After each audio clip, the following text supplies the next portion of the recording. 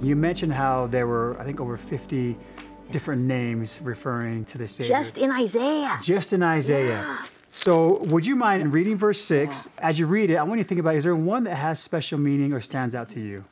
For unto us a child is born, unto us a son is given, and the government shall be upon his shoulder, and his name shall be called Wonderful, Counselor, the Mighty God, the Everlasting Father, the Prince of Peace. And then he goes on and talks about the throne of David, which is another name for him. All of these are powerful, but the one that stuck out this last time as I was reading it right now with you is that he came as a child. I used to work labor and delivery, and I've also had 7 of my own. There is something so wonderful about our Savior coming to earth and being one of us.